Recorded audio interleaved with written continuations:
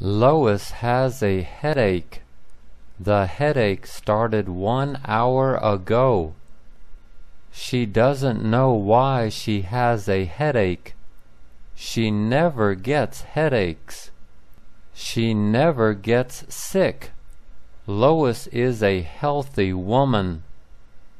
Where did her headache come from? Was it something she ate? Was it something she drank? She doesn't know. She wants her headache to go away.